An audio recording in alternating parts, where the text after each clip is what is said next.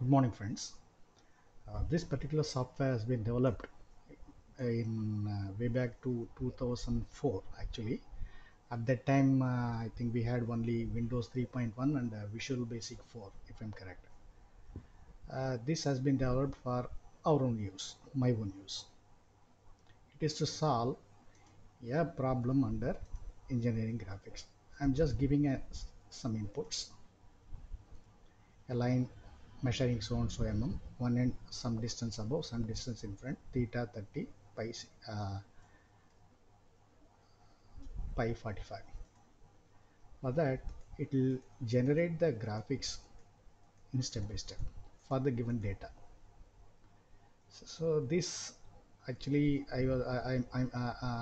use this one right from 2004 onwards for teaching this subject. I'm just changing one value.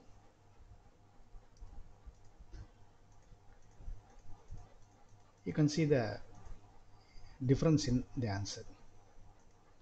If I give some erratic value, problem cannot be solved. Thank you.